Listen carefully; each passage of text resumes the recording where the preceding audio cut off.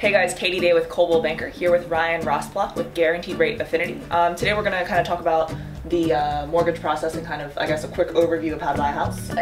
Once a client is under contract, what would you say are things that they should avoid doing, or situations you've had in the past that may, kind of mess things up, or like kind of the do's and don'ts of once you're under contract? Sure.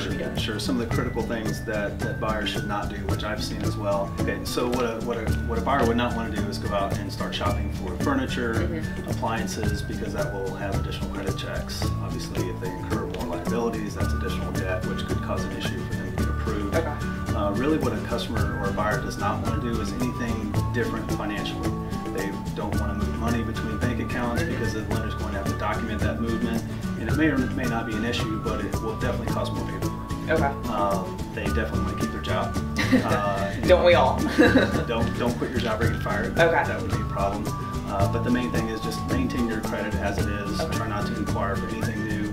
And if you have any questions about what you should or shouldn't do, talk to your lender first. Yeah, okay, that makes sense. If you guys have any mortgage-related questions, please contact Ryan Rosplock with Guaranteed Rate Affinity, and we'll talk to you soon. Thank you.